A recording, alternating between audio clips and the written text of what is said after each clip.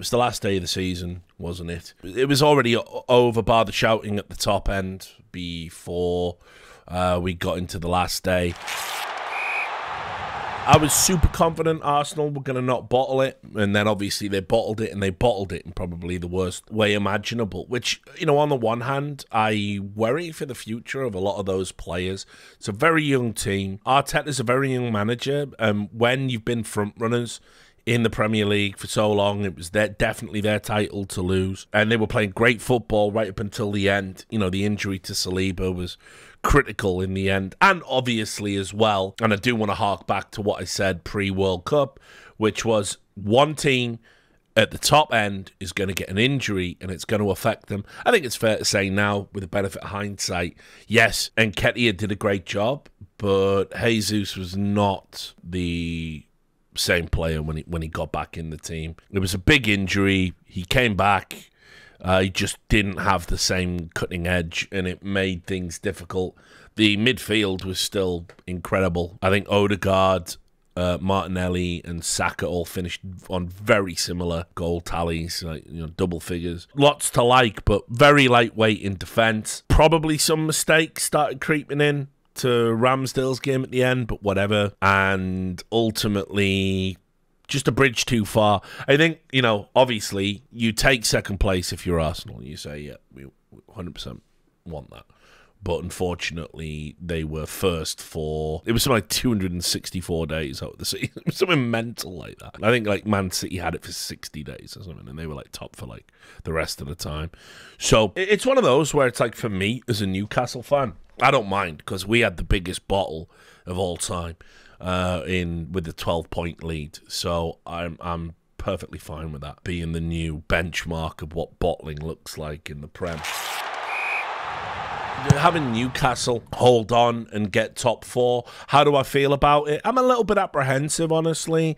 I did wonder whether or not we could do it. I thought we might drop to 5th or 6th in a 12-point lead. 12-point lead. Newcastle gave up a 12-point lead. 95, 96. We threw a 12-point lead with something like 8 games to go. It's the biggest choke ever. You know, so I was a little bit worried, but I also do think maybe we are good value for 4th, because Chelsea had a nightmare and Tottenham had a nightmare and, you know, blah, blah, blah.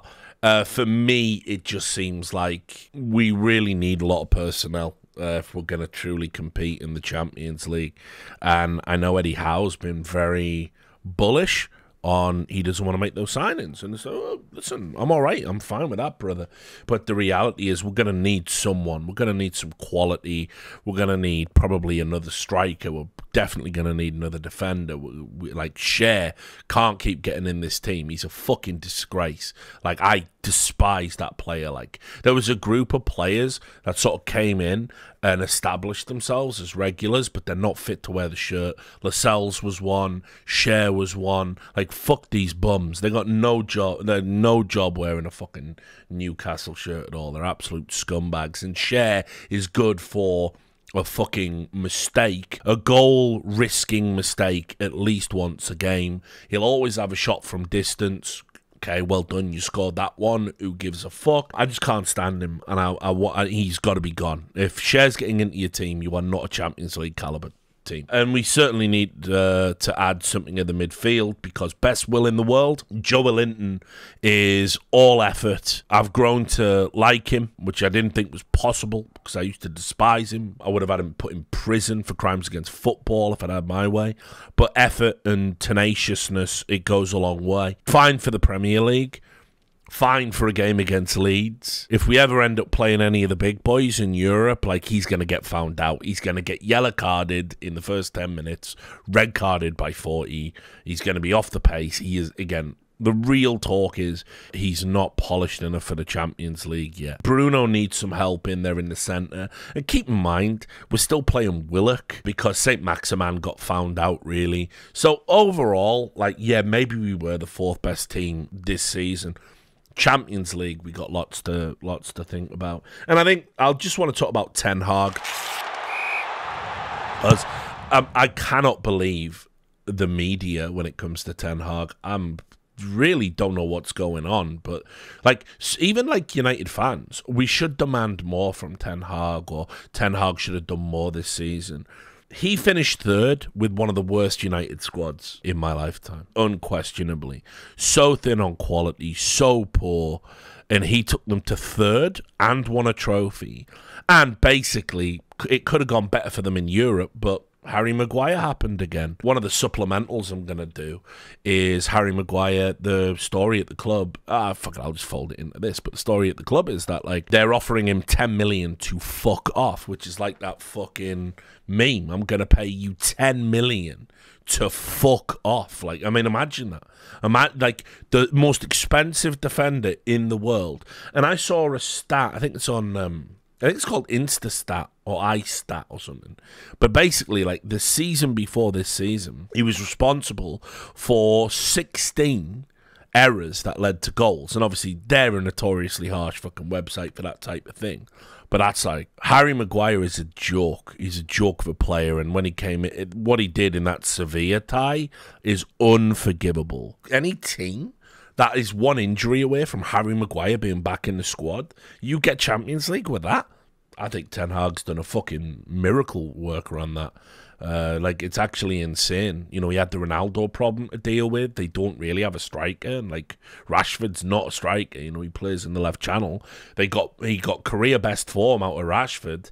The other choices for striker were, like, Martial. Dog shit, can't stay fit, doesn't work. They bring in Weghorst. Everyone said it was a meme. I said he'd score goals, important goals. He didn't. Didn't score a single goal, in fact.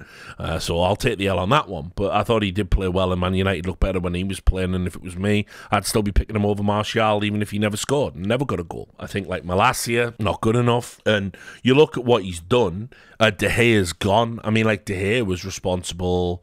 He made something like 3... fucking goal errors and just looked like, I mean, just embarrassing in the FA Cup final as well. Like, De Gea's gone. Ten Hag didn't want him from the start and is looking to replace him. Jordan Pickford would have been favourite to go had Everton gone down. That didn't happen. So it's interesting, but it's a rebuild season, and obviously Ten Hag doesn't know what he can spend, what he can't spend, because we got this ownership thing looming over him. You know, are the Qataris coming in? Is it going to be some Americans? Is it going to be neither? Is it going to be the Glazers going to stick around and give him no money? And then is it another fucking more Weghorsts coming in? So it's really, really tough, and I think third and back into the Champions League, I think that's unreal. And a trophy to boot and an FA Cup final, which, you know, certain players let the club down on that day. Although I will just add, and this is Prem review and not FA Cup review, I will add Casemiro was very lucky that he didn't get a red. And not only did he not get a red, somehow the standard of reffing, again, in English football, somehow he got the foul for doing an over the top of a ball, ankle breaking, leg breaking challenge. And he got a free kick to him. So, you know, swings and roundabouts. I don't think the ref covered himself in glory in the FA Cup final, but City were worthy winners, and City bossed the league once they got their noses in front. So, right, that's that. But let's talk about the interesting part, the fucking bottom end of the table. Villa obviously had, like, a pretty good run towards the end of the season. I think Villa were kind of like, you know, imperious in their run, but it just sort of wasn't good enough. Like, if you look at the overall finish that they had, obviously, like, getting up to 7th, finishing above Spurs, finishing above Brentford. Hell of a run right at the end when it mattered. And the big takeaway for me is that's the story of the season for me. Brighton and Hove Albion getting into Europe. I'm super happy. You know, after Potter left, it would have been easy for it to come off the rails. De Zerbi fucking kept them focused. And yeah, they had some stinking results. But they're a good club. They're well run. They got great personnel. They're developing talent. All that stuff. They play great football. It's really, really good stuff that they're in Europe and going to make some money. And I hope that they're able to hold on to some of their better players, because obviously Caicedo's being linked with Chelsea again. Chelsea buying midfielders. Stop me if you've heard this one before. But that's like, that's one of the better things to happen this season. Brentford obviously fell away at the end. I think Ivan Toney really let the club down in a big way. And it's not a particularly popular opinion, but I think Ivan Toney, what he did with the gambling offence, remember, it was something like 242 or whatever the fuck it was, gambling offences. The club have turned it around and said that he was an addict and that the league should do more. And actually what we need to do is ban gambling sponsorships, and that would really help. Like, at the end of the day, I get it. Addictions can make you do crazy things. But the bottom line is, like, there has to be some personal accountability somewhere in it. He's in a position where he can get the help he needs. He's not some dude, like, smashing his child's piggy bank open in the middle of the night to get, like, £5 in coppers out so he can put it in a fruit machine, chasing the big winner. This is a guy who's got access to, like, nutritionists, physiotherapists, sports psychologists. He's got a club who, you know, he's the star player. He's got a manager he's got a great relationship with. He's got people around him and he can get the help. And I'm not, I gotta be honest, I'm not really buying the angle. A gambling addict for me in football is someone like Keith Gillespie. Keith Gillespie fucking pissed all his money away. You know, played at United, played at Newcastle, form fucking fell to shit. And Keith Gillespie, like, got hardly any fucking money now. You know, like, that guy didn't get help. That guy did slip through the cracks. That was back when there weren't as robust protections and, you know, protocols to flag him. And yeah, you know, Carve's right in the chat. I remember a story when, get this, Paul Merson was a recovering cocaine, alcohol, and gambling addict. Like, he had them all, you know? And when Paul Merson went to Middlesbrough, which was like, remember, this is the club that was being run by Brian Robson, a fucking big drinker, you know, had all the Middlesbrough drinking culture there. Gascoigne turned up. I mean, you can imagine, this is a fucking nightmare. Well, Paul Merson had just been doing his tour, talking about how he was back, and he was feeling better, and he was looking forward to playing at Middlesbrough and having a new start in his career. And in the dressing room, he opened his fucking locker and they'd put a fucking racing guide, like a form guide, in his fucking locker with betting slips and stuff. You know, that's how fucking mad it was at fucking Middlesbrough. So, you know, listen, some people just didn't take it seriously back in the day. But Ivan Toney, he did a tweet and he said, like, I'm gonna talk, and I'm gonna talk unfettered, and I'll give it to you straight and all this stuff. And it's like, mate, we know, like, you just fucking gambled. You shouldn't have done it. You got 8 months. The FA waited until the end of the season. It's going to hurt the team as little as it can. It's going to hurt you as little as it can. It's fucking crazy to me. So, I don't know. Like, Brentford have been mega supportive and saying it's actually the league's fault and the FA's fault and gambling fault. Like, he's let them down in a big way at a time when Brentford could have easily been where Brighton were. So, there's that. Tottenham. Do you have to dunk on Tottenham at this point? What a fucking insane capitulation. What a nightmare season they've had. And I can't believe the headlines I'm hearing. I cannot believe that Harry Kane is going to stick around. I can't believe it, but that's what's being said. First, it was Harry Kane's going to go and replace Benzema at Real Madrid. That was, like, talked about for ages. No clue if that's fucking true. But, like, now, like, as of the time of recording this, Harry Kane to open up talks with Levy and State Spurs, like, what a bum. Like, if he does that, like, zero ambition in his career. You're not even going to be playing in the fucking Europa Conference. Like, what are you doing? Like, the natural move for me, if he wants to keep being Mr. England and breaking all the records in the Prem and blah, blah, blah, and why wouldn't he, right? He's hashtag not my striker. I don't think he's a patch on vintage Shearer or whatever, but, you know, I get it. Harry Kane, we all love him. He's one of our own, etc. But the move to United is the fucking natural one for him. You go to United, they get their striker, they get their talismanic player, and he probably picks up, you know, between now and the end of his career, like 3 trophies, maybe. It's too much to dream for a league, but certainly you'd be playing Champions League football on the reg, and that's all you really need. And so, have that, right? Like, Harry Kane, no problem. Go to United. If he stays at Tottenham, he's a bum. And anyway, Tottenham, what they did this season is shocking to me. It's actually shocking how poor they were down the home straight. Not as poor as Chelsea. Pochettino comes in, insane rebuild, the likes of which I've never seen. And the headline coming in, 12 players out including João Felix, who they extended to stay. Poch's just coming in and he's cleaning decks, and it includes some of the signings that were made in the Bowley era.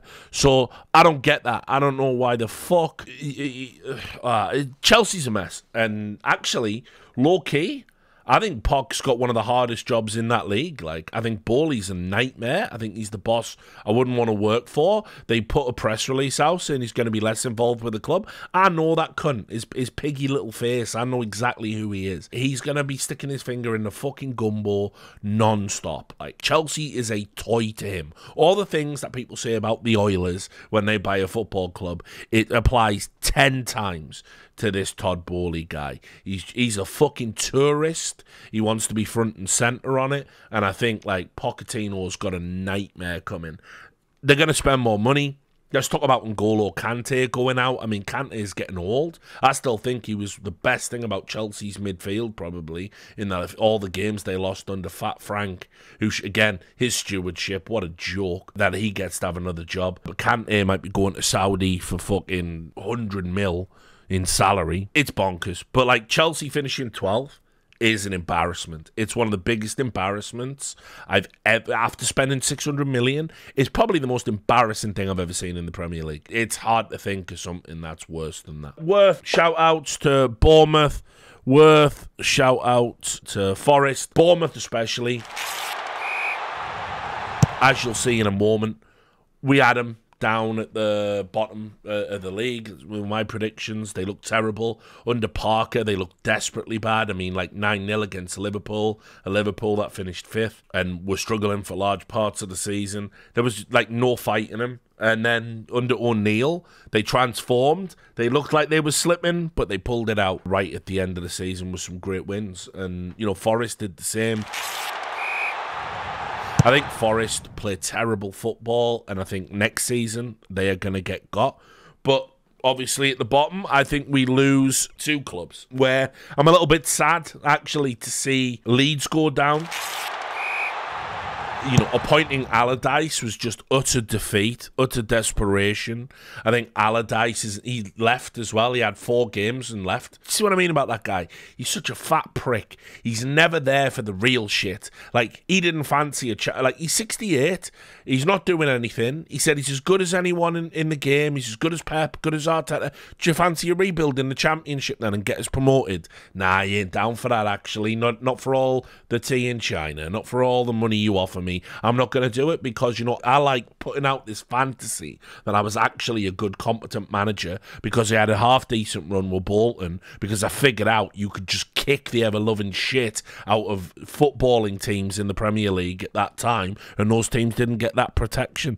It's an absolute joke. So, Leeds going down. I knew it was bad. I said when they appointed Allardyce, it was just, you're just waving the white flag. You're out of ideas. And it's sad. They got a good young team. You have to wonder what's going to happen to some of those players, like, Gnonto, Sinistera, Adams. It's like that side is going to get fucking picked apart. And yeah, at the end, all that's going to be left is fucking Bamford, Vietnamford, fully traumatised the full season in the Championship, no doubt. Probably not even getting 20 goals because he's just shot to pieces.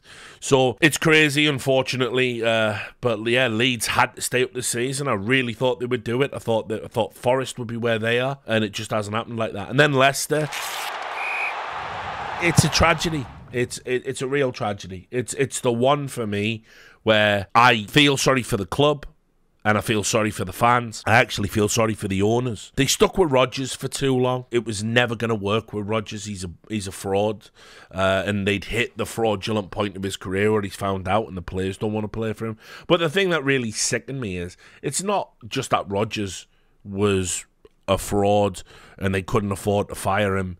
It's that the players fucking down tools, and visibly so. And it's like, look, best will in the world, you can bring Vardy on and Vardy will run for you. He can't hit a cow's arse with a banjo these days, so it's all academic. Like Vardy, he might bang in 20 goals in the Championship, but he's lost that step, he's lost that sharpness for the Prem.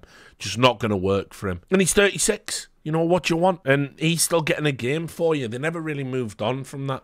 And they never really had players that you could rely on. And then the ones that you were meant to be relying on, like Tielemans, man. Like, what the fuck has gone on there? You've got Tielemans and Maddison in your midfield, and you're getting relegated. Really, really sad what happened to Leicester. And it happens all the time with teams that get relegated. The players move on like it weren't their fault. And Tielemans is going to be in a big club, and Maddison's going to be in a big club. They're just going to walk into, like, you know, top 6 teams or go abroad, get to do whatever they want, and they're going to pretend that they had nothing to do with Leicester. And I watched a lot of Leicester this season, and in particular at the end, I watched the Leicester-Everton game, which was it was a comedic game, 2-2 draw, absolute comedy, missed penalties, fucking just an embarrassment. Calvert-Lewin, just a clown.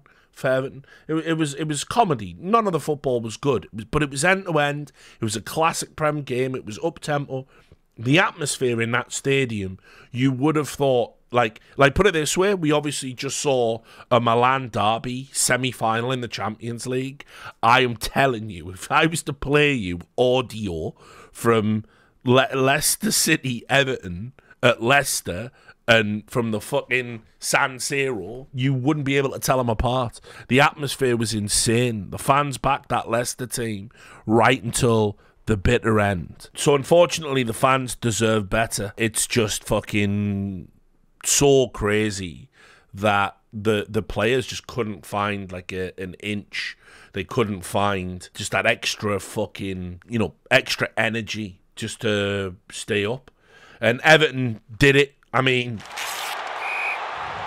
classic Decore, the player that I slagged off and said was lazy. He pulls out the goal that keeps Everton in the league, and in a 1-0 performance. Classic Dyche Brexit ball, like I said. But man, I got to be honest, I was thinking Everton were down. I thought Leicester were going to be the ones that would turn the corner on the last day of the season. Leeds felt, as I said, with Allardyce, they felt defeated to me. But it could have been. It could have been just as easy. It'd been them. Everton have got a huge rebuild on, and they're going to struggle to keep hold of some of their players. Not that many people want many of their players, but in particular, Pickford's been linked with United. If they'd gone down, it was a shoo-in he was going to move. Who knows now? But yeah, Dyche is already looking at players that can play his system, and that's that. So that was the league. What we'll do now is we'll see how far off I brought up my video here. This was the league that I predicted. Let's see how I did. Now, I want to say, in my defense, it was a catastrophically unpredictable Premier League season, right? I do want to point that out. I think most people's predictions were so far from reality. I don't think mine is that bad. But let's have a look. So, I had Liverpool winning the title. I severely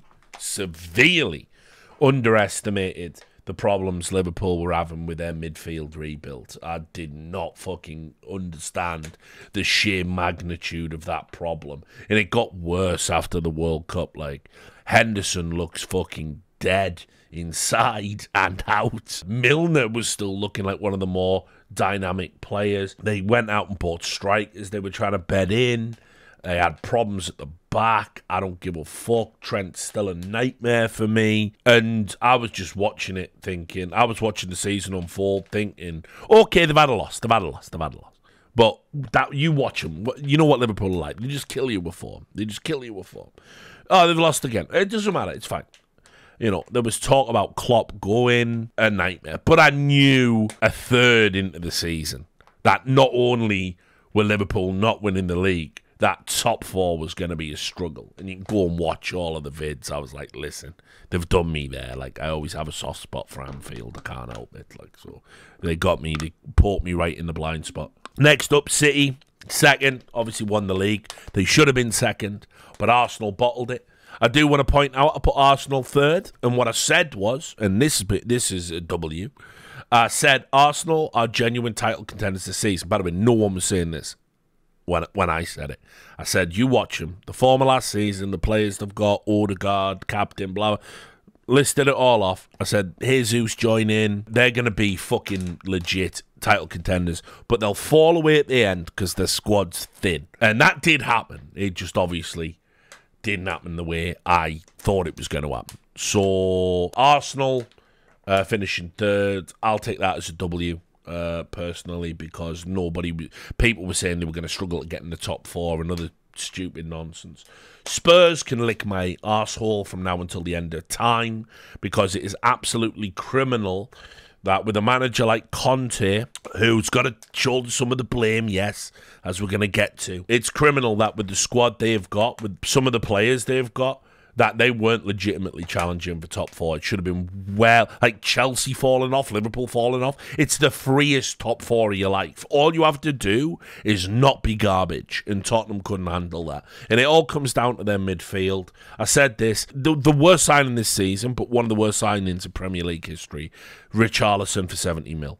Tottenham never needed him. I don't know why. You certainly didn't need him at 70 mil. And you could have rebuilt your midfield with the 70 mil. You could have got 2 world-class signings in there, and I wouldn't have to watch fucking Højbjerg pretend he's Roy Keane. An absolute joke. Tottenham, yeah. I mean, like, they should have had 4. They should have. They finished 8th. Crazy. Chelsea at 5th.